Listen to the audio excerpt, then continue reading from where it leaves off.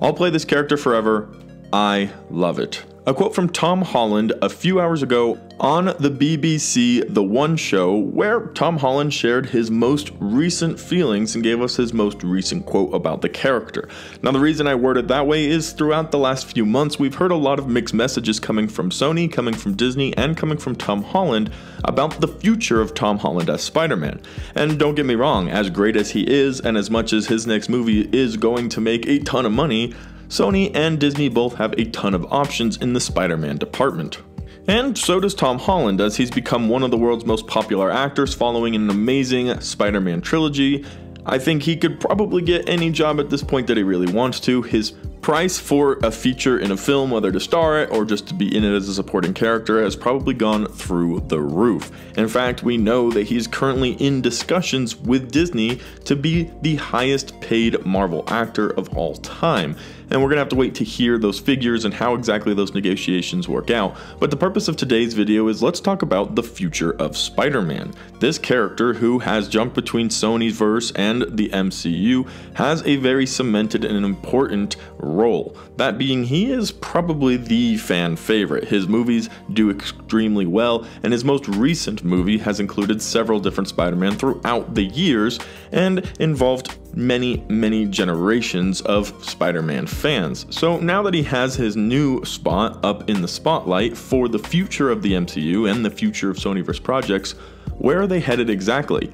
Is Tom Holland going to be involved? And which version of Spider-Man can we expect to see moving forward? Hey everybody, how's it going? Welcome back to Cosmic Culture, the channel where we talk about all major movie and television news, theories, breakdowns, and much more. I'm your host Chris, and if you haven't already, consider subscribing and turning on that notification bell. And although I know it is very split, almost evenly, after Spider-Man No Way Home, who is your favorite Spider-Man? Is it Tobey Maguire? Is it Tom Holland? Or is it Andrew Garfield? I've asked this question before, and honestly, the answers really did come pretty evenly and very split. So I'm curious where everybody lies now that the movie's kind of receded a little bit and the hype has been retained.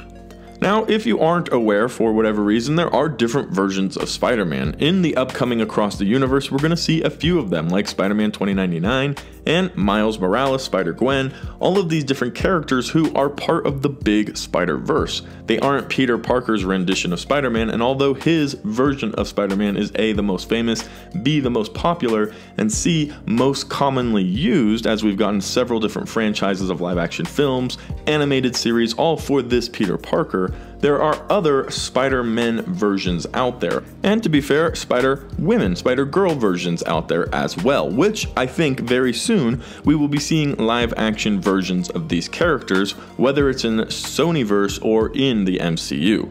But let's start by talking about the MCU specifically. That's where No Way Home happened. I definitely think Marvel's Cinematic Universe, the Disney side of things, is more popular, if not one of the most popular currently ongoing franchises out there right now.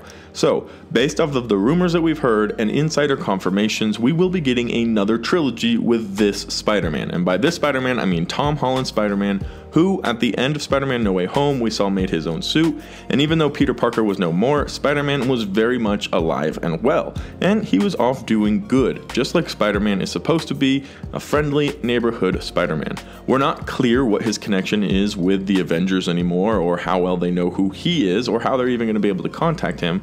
However, people know who Spider-Man is, and even though there was a moment there where Tom Holland was either trying to confuse us or surprise us about a new trilogy, we know we're getting another one.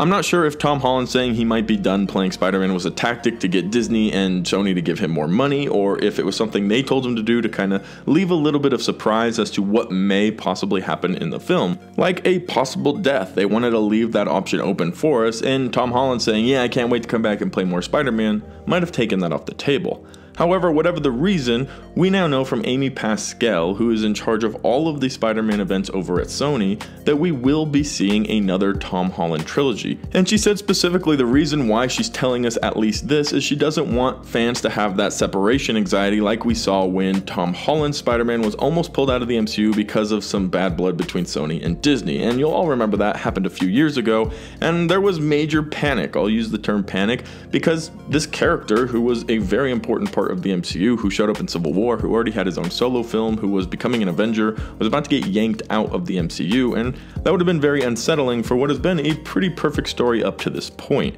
But Amy Pascal says, no fans, we are giving you another Spider-Man trilogy with Tom Holland. You're gonna have to wait for more details. Now, clearly following the post-credit scene of Spider-Man No Way Home, we know Venom is going to have some type of involvement, whether that is in the next movie or a movie down the road. The symbiote that comes directly from the Sonyverse is in the MCU, and I presume the reason for doing that is because they want Venom to be the same Venom, the same ideologies, the same character, the same acts. He's going to have the same memory, and he'll remember Tom Hardy and his universe, and all of that's going to be stuff that they can mention and connect to the MCU from the Sonyverse. But we'll have to wait and see if that's going to be Spider-Man 4, or if there's going to be other villains along the way as well, like a potential Sinister Six, which we did not get in Spider-Man No Way Home, and other resurrections of characters who have been mentioned, name-dropped, and teased along the way in the MCU. We also have to figure out if we're going to get a Gwen Stacy and a Spider-Gwen, a Miles Morales, or if we're going to get Zendaya back, and what exactly the relationships that Peter is going to create and what Spider-Man are going to create, since Peter doesn't exist right now, but you have to assume that he will exist again in the near future. And on that note as well, you have to remember there are other things happening at Sony, like a Kraven the Hunter movie, a Morbius movie that's going to eventually get released. We have a Venom 3 movie coming out. They're currently working on a Spider-Woman movie that Olivia Wilde is directing over at Sony, and we just heard that Dakota Johnson is in talks to play Madam Web. And of course, people want a Spider-Gwen, a Miles Morales, and a Spider-Man 2099 movie. Now, as for Kraven the Hunter, Morbius, Venom 3, probably Spider-Woman, and Madam Web, all of those seem to be taking place in the Spider-Verse, in the Sony universe of super Spider-Man characters outside of the MCU. Venom has returned there. He's gonna stay there. But one of the parts that we get to have the speculation about, because we haven't heard any direct answers, is Miles Morales or Gwen Stacy. We've had a few different hints at Miles Morales throughout the years in the MCU. His Uncle Prowler, who specifically said that Miles Morales exists in the MCU, and of course that really funny interaction between Andrew Garfield and Jamie Foxx's Electro, who said, "Hey, you're a really nice kid, I thought you'd be black," and Andrew Garfield responds by saying, "I'm sorry." This again was a Miles Morales hint, and I do think he's coming, and I think he's headed for the MCU. I would like to think Sony is going to try to take this on their own and go and make a great Sony Spider-Man trilogy, but the facts of the matter are he's just going to do better in the MCU. It makes more sense, it's more fun, and Peter Parker, Tom Holland's Peter Parker, can be his mentor and maybe kind of raise him come the end of Peter Parker's trilogy. Then Tom Holland can retire as Spider-Man, and Miles Morales can do it.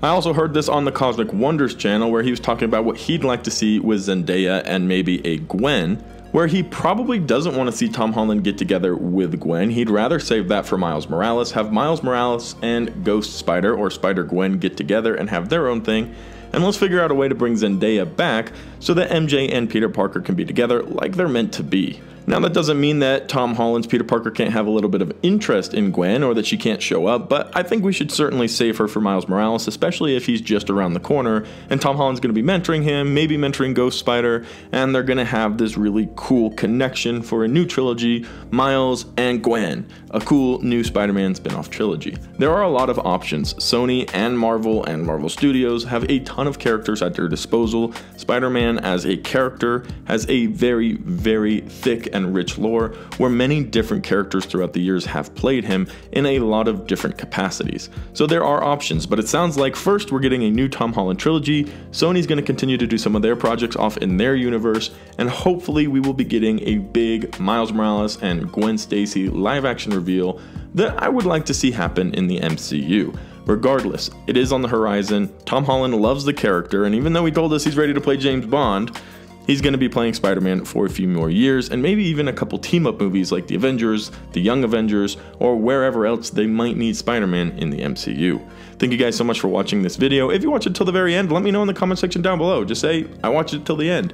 I do appreciate you guys who sit around and listen to me talk for these 10-minute videos, but the information is awesome. We all love Spider-Man, and we all are excited. If you haven't already, hit that notification bell, subscribe to the channel, and I'll see you guys in the next one right here on Cosmic Culture.